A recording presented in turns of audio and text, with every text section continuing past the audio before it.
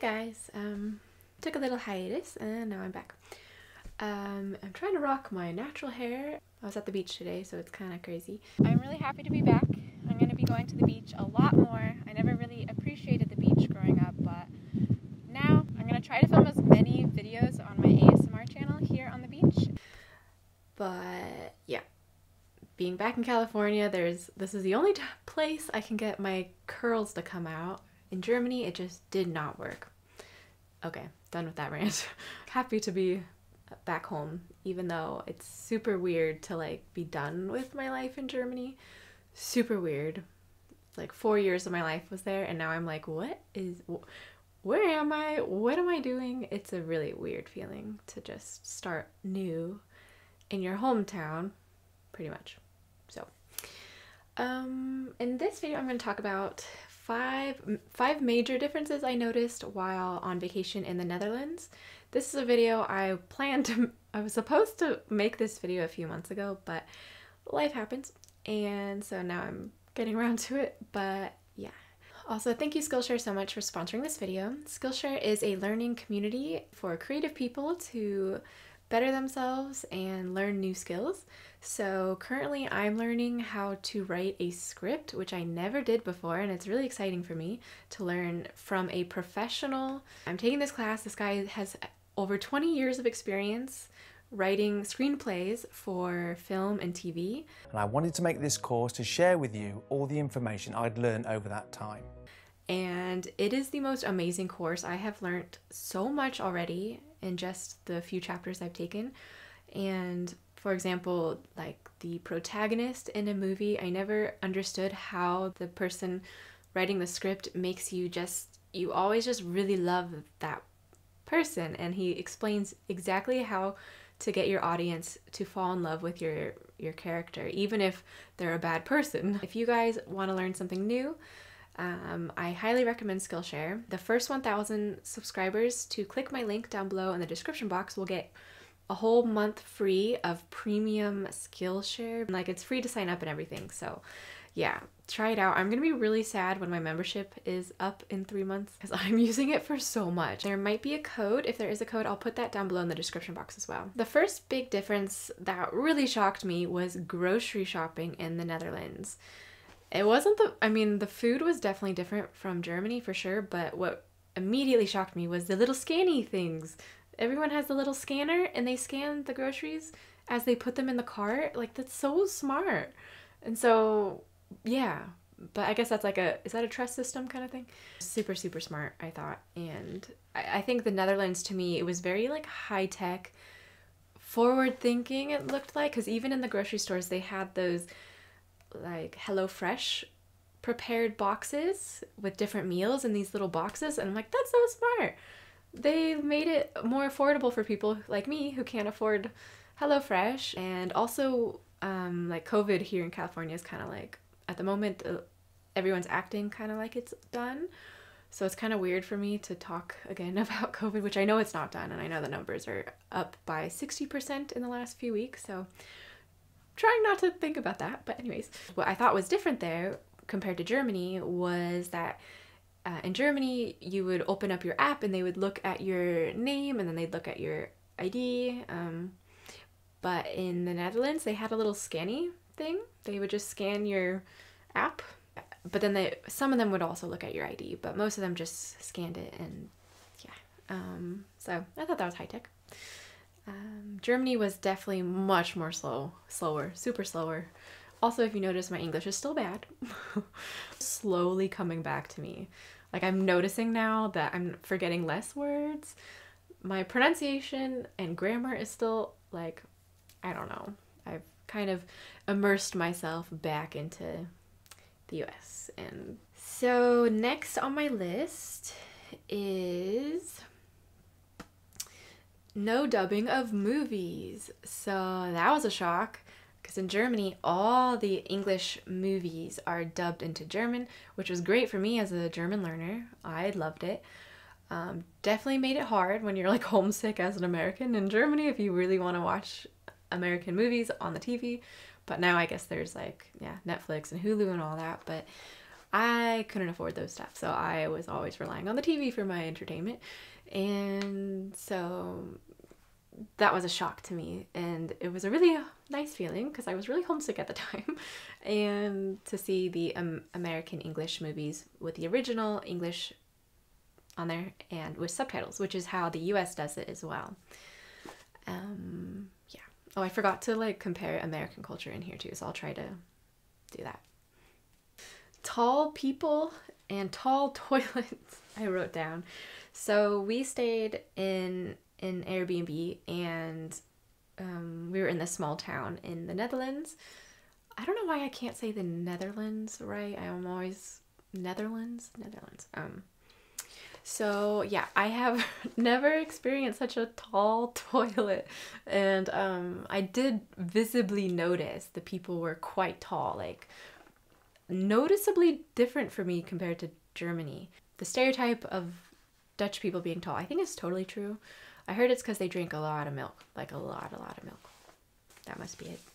Very adventurous, colorful meals. No idea what are in the dishes at the restaurants. We stayed in a little town called Elburg, and I'll put a map here of where Elburg is. I can't remember right now what part of the Netherlands it's in, but definitely closer to the German border. So we were looking for restaurants around the Elburg area, and everywhere in that area, we looked at the photos of the meals, and I was just like, what is that? It's so colorful, huh? And then we looked at the menu, and it was like course 1, 2, 3, 4, 5, 6. It was pretty common for the meal to be a 6-course meal. So I was like, maybe this is like a normal Dutch way of eating dinner? Like 4 to 6-course meal, and super colorful and strange looking. But maybe this is just this little area in the Netherlands. I can't say it. Netherlands. Yeah, because it was a very vacation area. So it looks like Dutch people come here for some peace and quiet because it's like in the farmlands. It's so pretty. I wanted to move to this place. I wanted to buy a house if I could afford a house. Like, this was a beautiful place. The most greenest grass I've ever seen. Riding our bikes through the farm like area, and the horses everywhere, and just every farm animal you can imagine were there in Elburg. It was really cool. Yeah, I don't see farms. I'm not used to that. Then the next shock was, which by the way, I whenever I talk about this, I get a whole bunch of American hate in the comments about how, like, why do you expect the world to speak English? Like, please, none of that. I'm just here pointing out differences and stuff. That's all I'm doing. And I thought I was gonna get by with a little bit of English in small town Netherlands. But what shocked me, which made my day, was that my many years of studying German came in handy, because all the people we came into contact with were, well, mostly they were waitresses, for the most part, or shop owners. They could speak German, a little bit of German, but they could not speak English. They always chose German when that was an option for them. And yeah, so that was new for me. I didn't expect that, but because it wasn't too close to the German border. I thought we drove quite a way into the Netherlands, so I didn't think that they would all be learning German in high school. So let me know if you're Dutch watching. Did you have German as an option? And is it something that most people learn, or was that just this side of the Netherlands? Let me know. But that was cool. So I could communicate. It was great. Whenever I can use the German I spent so many years of my life struggling to learn, it makes my day. So yeah. And also the waitresses were so happy to use their German. And so I felt good that we were making them happy. It was definitely a different experience compared to not being able to speak German in Germany. Maybe it's because it's a little vacation town though, so the people are pretty chill. It's not like a big city. I think that's probably why everyone is just there, was in a general good mood. It was really nice. So okay, those are the main big differences that I wrote down, besides one more, which is not sure if it's a big difference. It was just interesting. I noticed the Dutch people in Elburg in this area really loved to decorate the tables. It was like really important. It seemed like the table presentation. So there was always very, like, to me it was a little elaborate flowers and really nice. And it's something I never really thought about because in Hamburg I didn't really notice too much decoration on the tables besides maybe a little flower or something. But here it was kind of a lot. And then the other thing I noticed, which was really nice in Elburg, is that we got all, like with our coffee, we always got a little cookie with it or a little cake, just, and without asking, it just always came with it. And that's something I didn't experience in Hamburg either. But then again, it might be a small town thing. I don't know. But I've had a very nice time in the Netherlands because of all this just nice little touches. Yeah.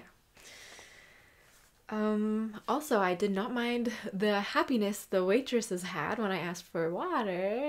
It's definitely not the reaction you get in Germany. And yeah, I'm not sure why that is, but yeah, in the US, I'm sure most of you know that already, but water is just assumed. Like the waitresses will just bring you water without you even asking. It just comes to you and they're just happy to give it to you. And yeah, so, but I know in Germany, for some reason, well, you guys have explained it to me that ordering a beverage is really important, but I'm like, why can't we have a water and order a beverage? I don't know. American thinking, maybe. Because usually I'll get water and like whoever I'm with will usually get a water, but they'll also have another drink. So that's why I don't really understand the German culture there. But I'm sure you guys, I already know what you're going to comment. I've been making German American cultural difference videos since 2018. So that's like 18, 19, 20, 4 years of getting German comments and about every topic you can imagine. So like, I already know what you guys are going to say, but surprise me. Oh, okay, the next section is, I called it Dutch, but also kind of German words. Because, yeah, they're Dutch words that translate totally differently into German, but they look like German words and they're spelled just the same as the German words. So let me see how much time. It's already 16. I'm gonna save these words for next month. So this will be like a 2-part Patreon video because I have just a few other ones too after that, mostly about the language. So I've already made a video about the Dutch street driving differences. I'll link that video down below if you haven't seen that. So this one will be, I guess I talked mostly about the big differences, and then I'll put the language difference video that'll be uploaded soon on my channel. So if you're not subscribed, please subscribe, and I'll see you guys later. Bye.